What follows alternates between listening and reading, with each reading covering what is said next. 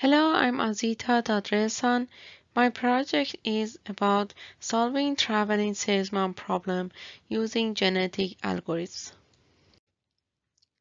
Traveling salesman problem.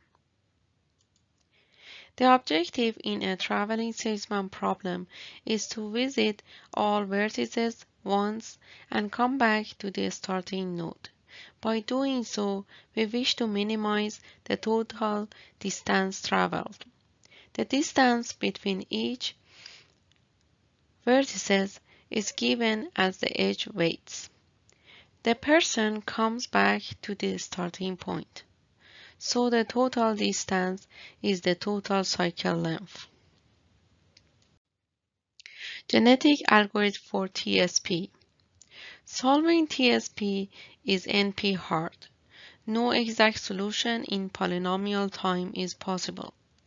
We have learned about genetic algorithms, which are meta-heuristic algorithms. They give approximate solutions in reasonable amount of time. The formulation of TSP as a genetic algorithm is tricky. There are many different choices in the mutation and crossover methods. This work implements some of the methods and compares them with small as well as large graphs. The binary chromosome representation is we have seen in class is not useful for TSP. All the vertices appear exactly once in the path. So while crossover, it is hard to maintain this constraint. So we represent a chromosome as a simple path of nodes visited in order. Here the path taken is from 1 to 2 to 3 all the way to 8 and then back to 1. This is called a path-based representation. There are other representations as well, such as edge-based representation, which are not explored here. Mutation means small perturbation made to the chromosome. Make mutation with a small probability, p-mutate. We consider two types of mutation, swap mutation, insertion mutation. They are discussed in the next slides. Swap mutation. Swap mutation is simple. Randomly pick a position in the chromosome, then swap it with the adjacent value. In the example given, 5 and 6 are swapped to the mutated chromosome. Note that the second path is quite close to the original path, differing in only 2 edges. So the property of small perturbation holds. An extension of the swap mutation. A value can be swapped with any other value, not necessarily adjacent. This changes 4 edges in total compared to the 2 in swap mutation. So this is insertion mutation.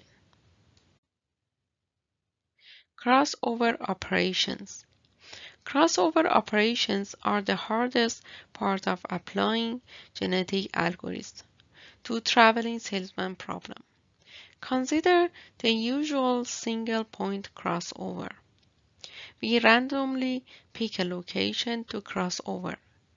In the example above, it is at position 2, looks at offspring 1. It is formed by the first part of parent 1 and the second part of parent 2. But notice that the offspring 1 has repetitions of 2. This is unacceptable. in a traveling salesman problem. A TSP solution should have all the vertices coming exactly once.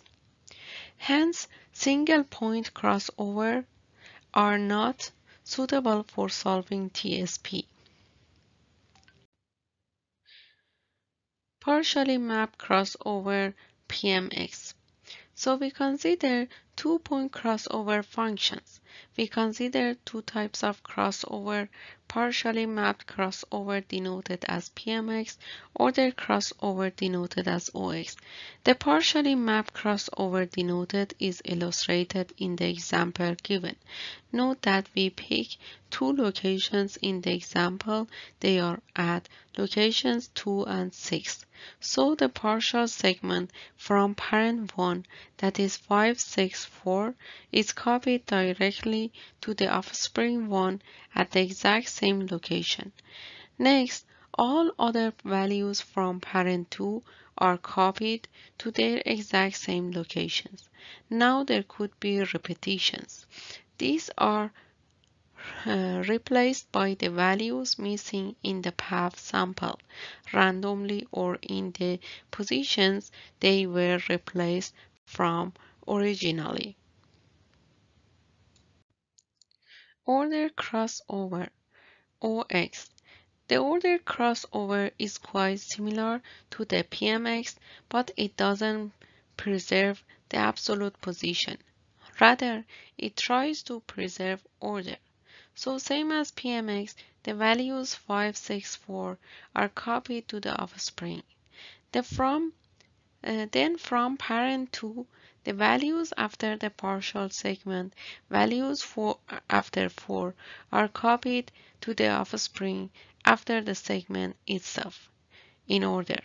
But we will drop any duplicates. Duplicates are not copied. Note that we get one offspring by this. Then, swapping parent 1 and parent 2, we will get the other offspring. Dataset. The dataset is generated by first fixing a graph size n, number of nodes. We consider n 10, 50, and 100. The age weights are assigned value randomly sampled from 1 to 99. Note that it will be fully connected graph with n multiple n minus 1 over 2 edges. Experiments.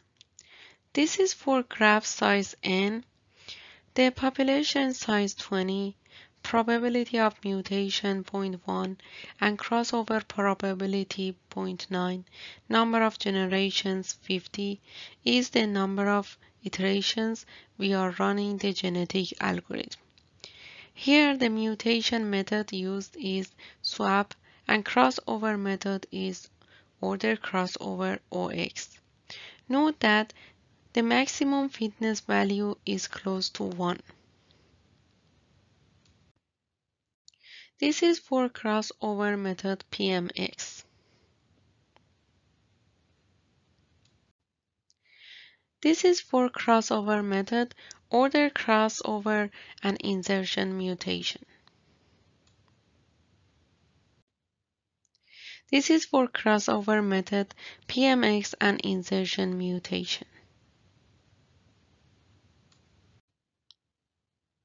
A comparison of the minimum path length is shown in the table. Note that the values are close, but the minimum is obtained by swap mutation and OX crossover.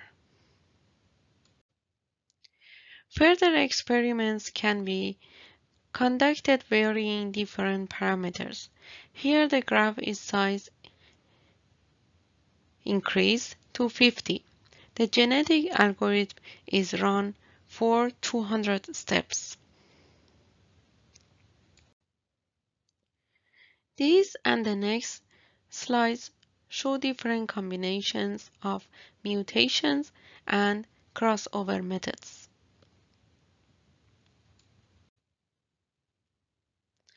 Sometimes the max fitness comes down because elitism is not applied.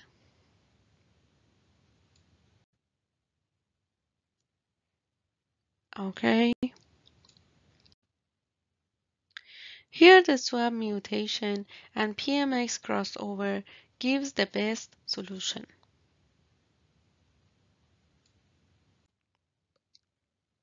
Next, consider a large graph N100.